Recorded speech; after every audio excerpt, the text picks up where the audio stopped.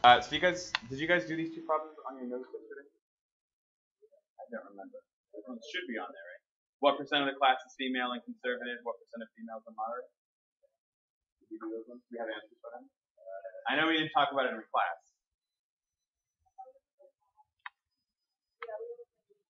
Okay. Do you want? Are these two? These two are on your notes, though, right? No. Oh. Well, I'm gonna have you guys do those here in a second. I gotta turn my thing on. I forgot to turn my margins on.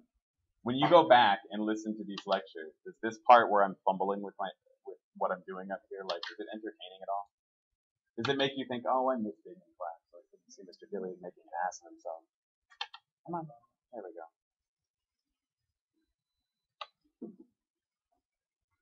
Bring that back. There we go. Okay, so can we answer those two real quick? What percent of the class is female and conservative? What percent of females are moderate? I'm going to give you like a little over a minute. Connor and Tyre at that leadership thing, right?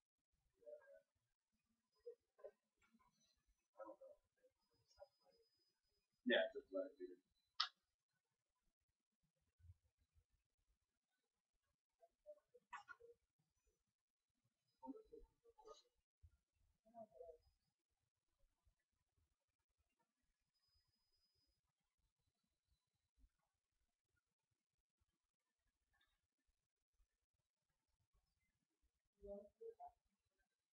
Yeah, I would say have them as a fraction.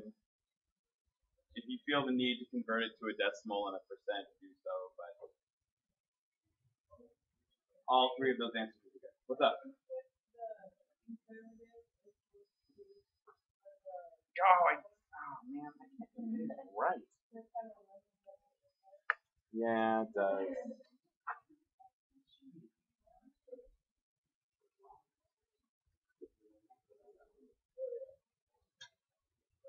What was this one? This one was.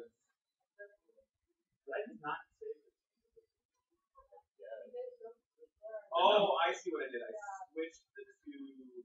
I switched the order. Oh.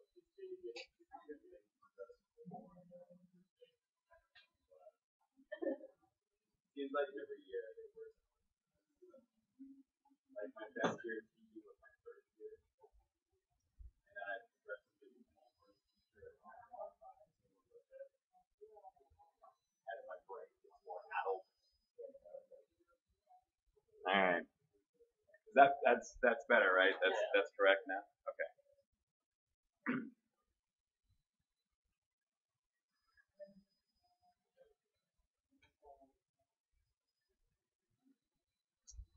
Okay.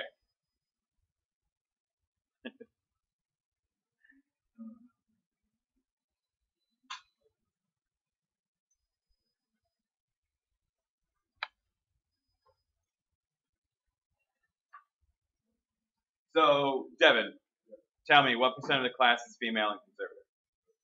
0%. And we know that from.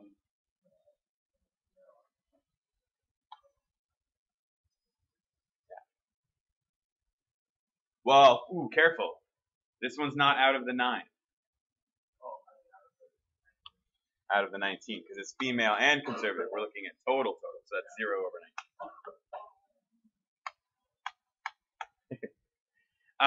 Okay, good. What percent of females are moderates? Jared, tell me. 1 out of the. Wait, say that again. 4 out of 9, yes. We've got female moderates there, and because it's saying what percent of females, I only care about the 9 females, and so this is 4 out of 9, right? Again, the phrasing of the question is telling you where to find your totals, right? And whether you're looking, where in the table you're looking, and then what total you should be using, right? If it's of females, we're just looking at females, and so it's this. Or what percent of females? It's this 9 over here. You guys gotta catch me when I screw up like that.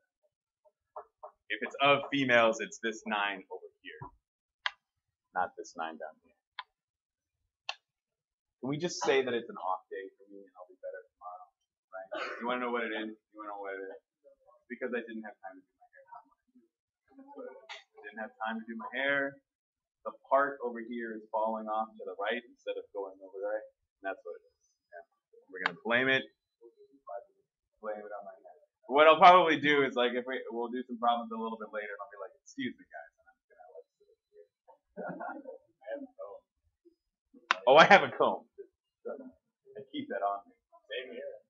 It's a comb that works for both my hair and my hair. I'm pretty sure mine would too if I had a big hair.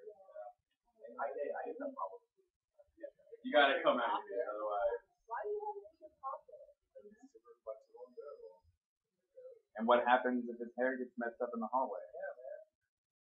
Can he reach into his backpack? No. You gotta get him out of the pocket. In the hallway. So many kids are all the time.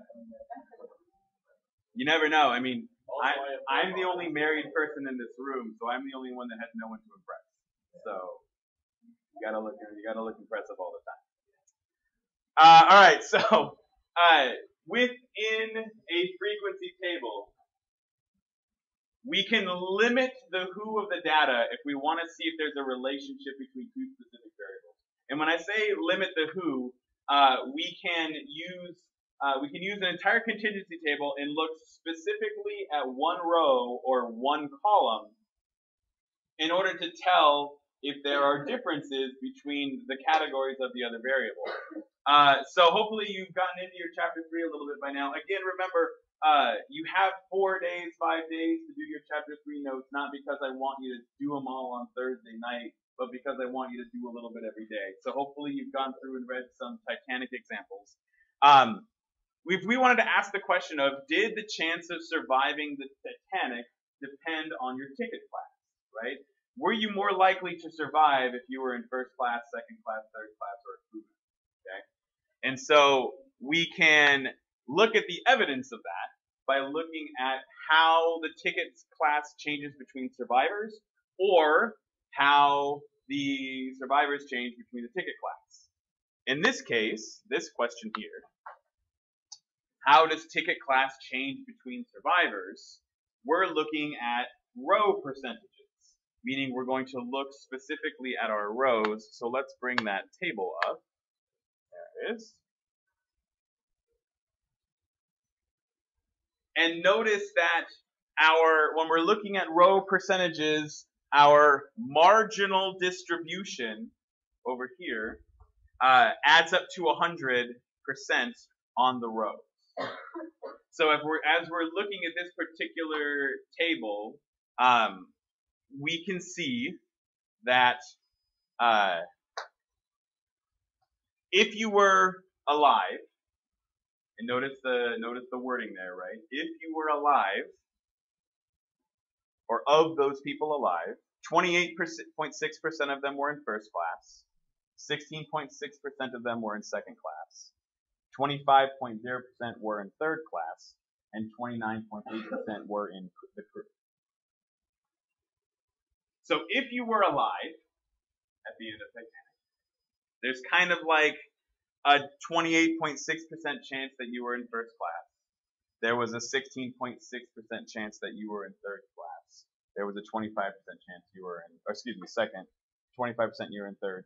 And there's a 29.8% chance that you were part of the crew. So if we were to take all of the passengers that were alive, and we were to randomly choose one, this is kind of like the distribution of percentages, the chance that they would be in each individual class. If you were dead, there was an 8% chance that you were in first class. There's an 11.2% chance that you were in second class.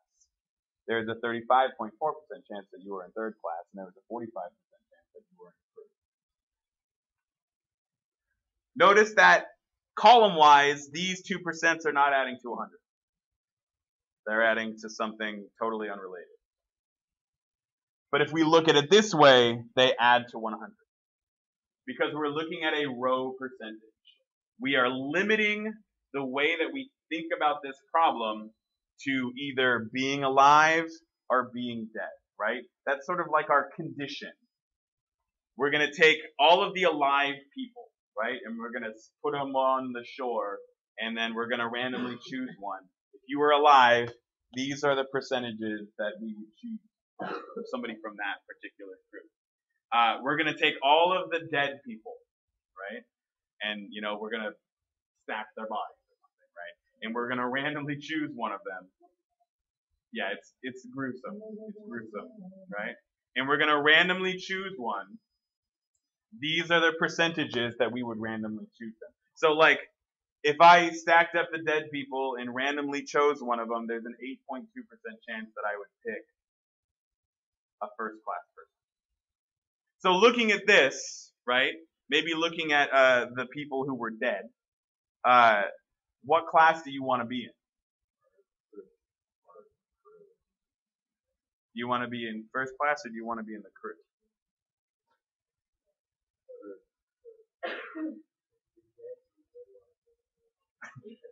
Well, and so here's the bigger psychological question, right? If there's somebody out here who's maybe having some dark thoughts, maybe they want to be crew. If you are, please talk to me, right? We can work this out. If you're not having dark thoughts, you probably want to be first class. No, we're talking about dead people. We're talking about dead people, right? No. If you look at the dead people based on these row percentages, it's a lot more likely that you're going to pick a crew member than you are going to pick a first class member. Because if we stacked all of the dead people up, only 8.2% of them were first class members. So it kind of means that 8.2% of first class died. Whereas 45% of the crew died. So you probably, if you're wanting to live, right, you probably want to be in first class. And if you're the crew, then come talk to me, right? We should work that out. That's not a thing that we should be dealing with right now, right? So based on these numbers, seems like probably not an even distribution, right? You are much more likely to be dead if you're in the crew than if you were in first class. Any questions we have to say about that? Because that's kind of it's kind of weird looking between the two. And in a second, we're going to change this whole thing to columns instead of rows. He was third class or crew, wasn't he? He wasn't crew.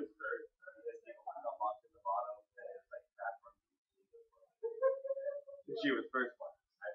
Right. I've never seen it either, so don't worry. Right?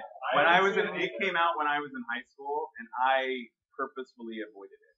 Like, because when I was in high school, I was like, well, that's the cool thing to do, and I'm gonna go be counterculture because that's me.